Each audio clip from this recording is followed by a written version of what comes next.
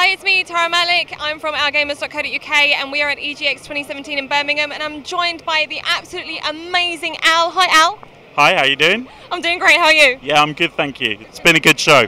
And obviously we're on day 3. How are the energy levels? Yeah. We're all fueled up. Absolutely coffee filled. You've got to keep going. I know that feeling.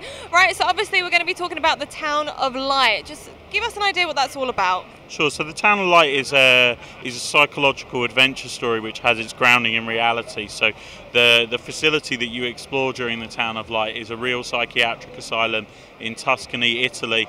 It was open from the early 1900s through to the 1970s when it was outlawed by the Italian government.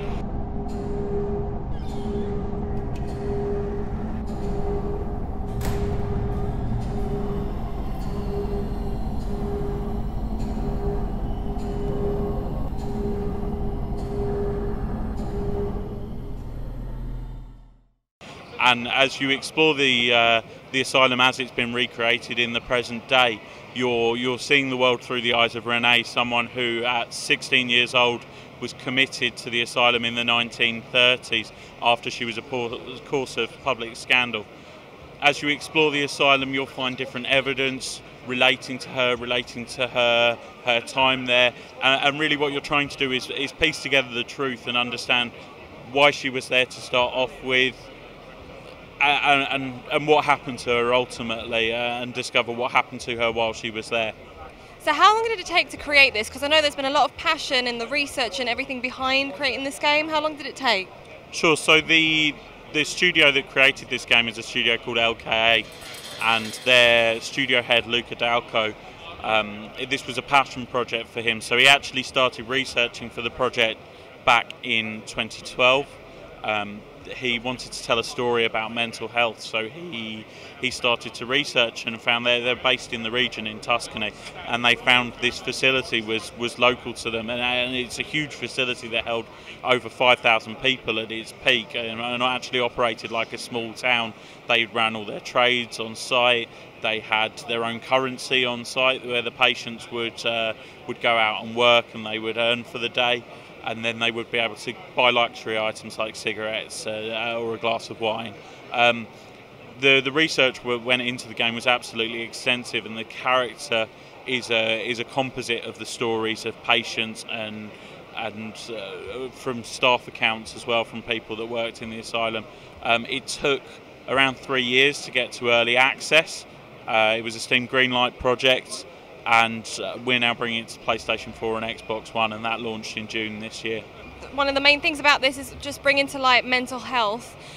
So why exactly did you feel it necessary to bring this sort of thing forward? I think there are many untold stories throughout human history, and I think lots of people focus on the big, grand histories, some of the sort of AAA titles are good examples. They'll go back to the French Revolution, big cataclysmic events in history. And actually, I think that there's an incredible story to be told just on an individual human level. And in one way or another, mental health has touched all of our lives. I mean, as a gamer, I got into gaming as something that was a refuge for me and somewhere that I could go. And I think that's a story which is shared by many gamers. And the studio head, he wanted to tell a story about mental health. He wanted to start that conversation, and I think this game does that really, really well. Absolutely, and as you say, mental health, it is something now that we're all becoming a bit more open to, talking a bit more about. This is obviously a good way of doing that, and it is something that's a little bit closer to home. As you said, one way or another, we're bound to know someone or have experienced something like that ourselves. And any final thoughts regarding this game? It's an amazing game. If you, it's not a horror game in the conventional sense.